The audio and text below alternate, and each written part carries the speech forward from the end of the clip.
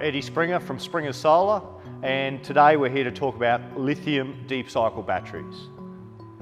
Lithium's been one of the biggest changes in battery technology that we've seen over the last 5 years. Lithium batteries are a real game changer in the way we use batteries in our RVs.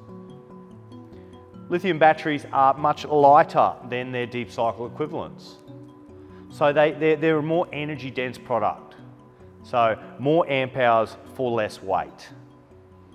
Lithium batteries allow us to cycle them further. So we can discharge more energy out of our lithium battery without doing as much damage. Our conventional AGM batteries, our conventional deep cycle batteries, their cycle life is affected by how deep you discharge them. Lithium is far less affected by depth of discharge. We can use nearly all the stored capacity in a lithium battery, and we can do that thousands of times. Faster recharge time. We can fill, a lithium battery will absorb energy very quickly. So if you're recharging from solar, recharging from our vehicle, or recharging from a 240 volt battery charger, we can get a lot more energy back into that battery very quickly. Lithium batteries have a wider temperature operating range for most brands of lithiums, so they're a little bit more robust in how they work.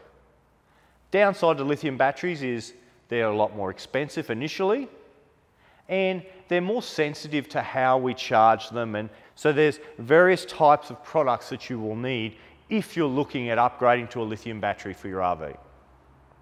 Lithium batteries are expensive up front, but if we look at the number of cycles you get out of a lithium battery and the amount of energy that you can draw out of that battery on each cycle, overall, over a long life, lithium batteries are cheaper cost per cycle.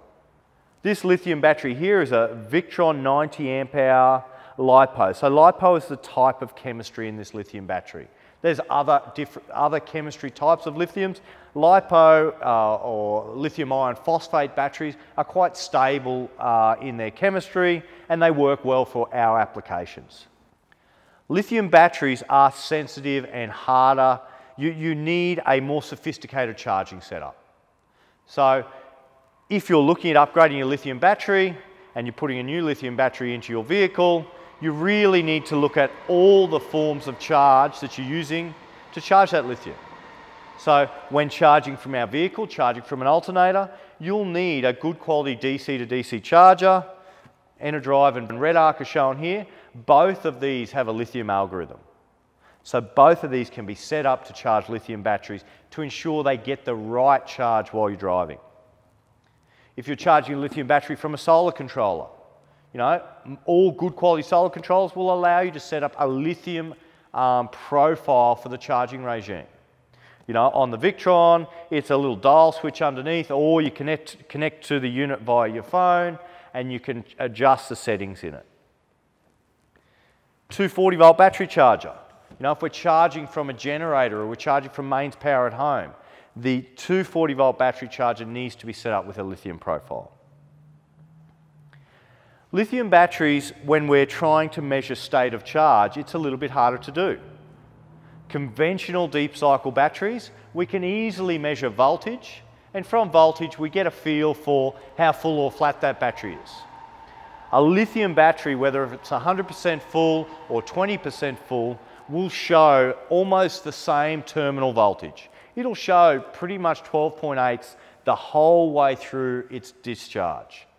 So to know how full or flat a lithium battery, we really need a state of charge monitor. This calculates the amount of energy into our lithium battery and out of the system to determine the overall state of charge. This unit here, Victron battery management system, it's measuring that energy in and out via the shunt. So a little metal bar that sits down the bottom next to the battery looks at all the different charging sources. It adds up all those bits of energy into the battery, and then it looks at all the different loads. And from that, it calculates the amount of energy into the system and out of the system. If we're putting more energy in than we're taking out, the battery will stay full and it will show 100% state of charge. As we pull more energy out of the battery than we're putting in, you'll see that state of charge slowly decline. And lithium batteries are good down to about 10% of their capacity before they need to be recharged. And you can recharge them very quickly. So the life cycle of a lithium battery, we start pushing out to 10, 12, 15 years. So higher upfront cost, but if we look at cost per cycle and cost over life, lithium should be cheaper than an AGM or a conventional deep cycle equivalent.